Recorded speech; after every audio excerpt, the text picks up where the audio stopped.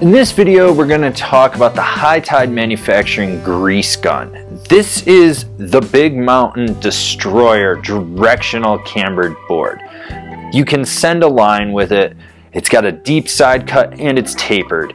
It's got a little freestyle focus to it in the tail, so you can still spin when you're popping off things. It's kind of a versatile, aggressive charging board. It is more in the all-mountain freeride side of things, but it still handles freestyle when you put it to it.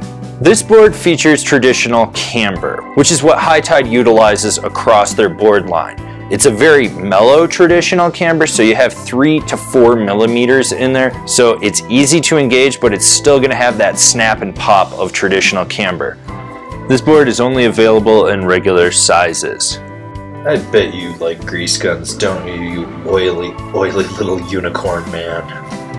Oh shit, we're going into the review. Overall, the grease gun has a directional, middle-of-the-road flex pattern. Softer nose, stiffer tail.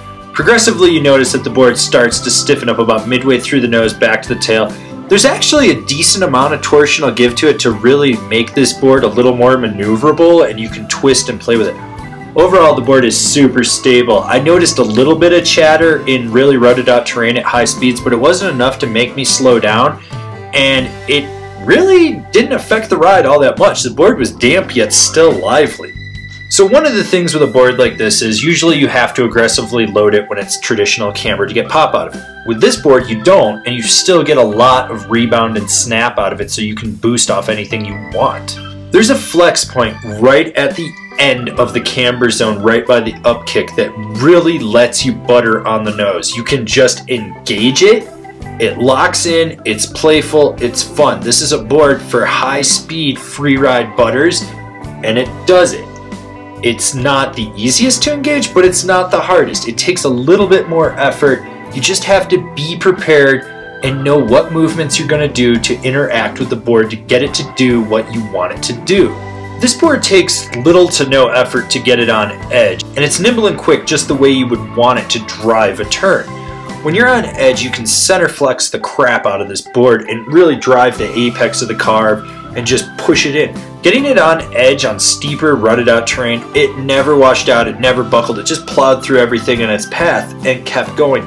This board knows how to charge. It's designed for that. So who's this board for? It's for the resort powder guy, that guy that's slashing snow a lot and then still needs a board that he can carve when he's on a groomer or on days when the POW is tracked out. This is that board, and it doesn't suck. Hightide's got a good thing going for it, and I think more people should check out this underrated brand. The grease gun. Let's see what stacks up to this board. The Yes Standard. The Rome Sawtooth. The GNU Mueller. The Libtech Swiss Knife. The DC Super Net. Alright, so now you've decided what snowboard you're going to get, and you're going to decide where you're going to buy it. If you're shopping local, awesome. Slap your local shop guys a high five and tell them they're killing it. But for those of you that are buying online, why don't you shop from one of the links we have down below? That way you support us and you get a deal on your snowboard. Don't forget to subscribe to our channel. That way you can see all the relevant or irrelevant snowboarding content that we're putting out for you guys. So smash that bell down below. That way you're getting a notification. And I'll see you guys in another video.